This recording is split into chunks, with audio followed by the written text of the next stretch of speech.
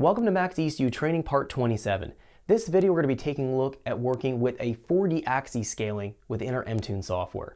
Our 4D scaling option allows us to add a fourth dimension onto any table within our MaxxEcu. So if we're dealing with something like lambda control and taking a look at our target lambda table, we know when the engine's warm, we want to have a leaner mixture or leaner target lambda. When the engine's cold, we want to have a little bit richer target lambda. Now we can't do that within the standardized table in a three-dimensional format that Max provides to us. Within a 4D axis, we can actually have multiple tables now set on different coolant temperatures versus different lambda targets. So it's going to add a lot of practicality in our tuning strategy and open up a lot of possibilities. I'm going to walk you through a couple different examples of how to integrate your 4D axes, but the possibilities are really endless within the software. Without further wait, let's jump in so we can check out how this is going to work. Okay, so let's get started. We're going to be taking a look at working with our 4D table axes correction within our MaxxEcu. Our fourth dimensional tables that we can add on, 4D axes we can add on to almost any table, is going to give us another layer of tuning that maybe just our main fuel table, main spark timing table, or something like our coiled well table can't already account for. Let's jump in and take a look at how we can implement this and why we might want to implement this. So I'm going to go through a couple examples here. Let's first open up our major tables that we want to integrate using a 4D axes option. We're going to go down here under our navigation window here on the side and move down here under tuning.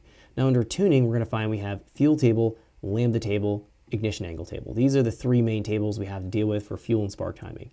Now taking a look and starting off this video, I want to talk about our lambda table. We know that our lambda table is going to be having a target lambda mount within the table. This table is a three-dimensional table, meaning we have an axis based on map pressure here on the side. That's our load input. Then we have engine RPM down here at the bottom. Depending on where we're operating at, what our boost level is going to be at, what our engine speed is going to be at, it's going to look at appropriate target air fuel that we have programmed within the table.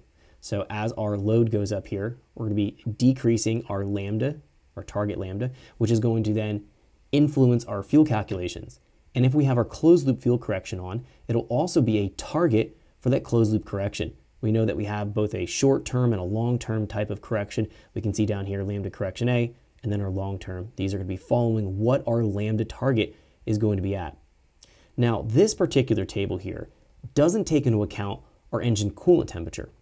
If we're turning on our lambda correction on a cold engine, we don't want it to target something like 1.0 lambda here in vacuum. That's going to be too lean. That's stoichiometric. We want to go in and probably target something like 0.85, 0.9 lambda when the engine is warming up. We have a wall wetting effect. We've talked about this in several other videos where the fuel isn't going to atomize very well when the engine is warming up or coming up to operating temperature. We generally want to run our mixture a little bit richer than we would when we have a warm engine. So in this case, looking at this table, we have no way to change our target lambda based on our coolant temperature, based on our engine warming up. These values that we're placing in here are going to be the values that we want to work with when we add the engine up to operating temperature. So what we can do here is implement a fourth dimension axis and actually have multiple tables within our three-dimensional format here that are going to allow us to offset our target lambda when we're going in and we're firing up the engine cold, and then we want to operate it warm. Let me demonstrate this really quick. What I'll do here in this table, just to keep it simple right now for demonstration purposes, I'm going to grab all my values here from 0 psi, that's our atmospheric pressure, all the way down here to a negative 11.8 psi. That's our full engine vacuum. Let me change this to 1.0 lambda. And then we can find here in boost, we're getting up to 78 lambda. That's fine. I'm going to do an interpolation here between these values. Let's do right click. Let's go here to vertically interpolate, just so we can clean up the table a little bit. So if we take a look right now, we're going to find that my engine coolant temperature is 144 degrees, and we can see the target lambda here is 1.0. Now, if my coolant temperature is going to be much lower than that, let's say my coolant temperature here is going to be something like 60 degrees. Bring that down here, something like 60 degrees.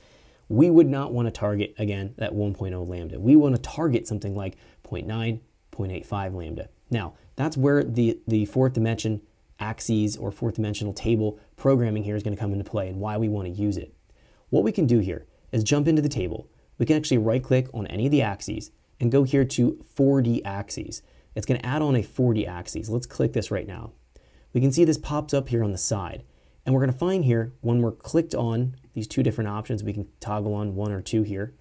This is going to be for the initial axes configuration, trying to base itself on ethanol correction.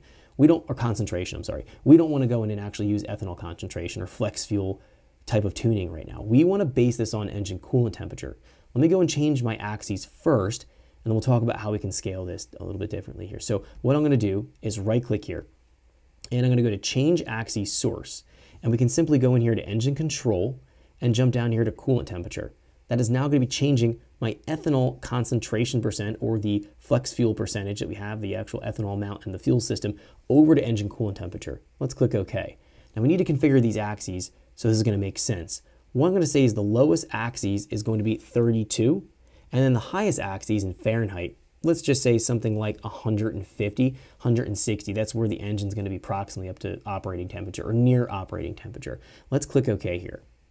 Now what we're left with on our axes is a 32 degrees and 150 degrees. Now, when I click... Thanks for checking out our teaser clip. If you want to see the rest of this video and more than 500 hours of current EFI training we have to offer, make sure you click right here. If you want to go and check out more teaser clips from this training course, click here, and you don't want to miss any of the videos we're going to be releasing on this channel, so make sure you subscribe and click here. Thanks for watching, and I'll see you guys later.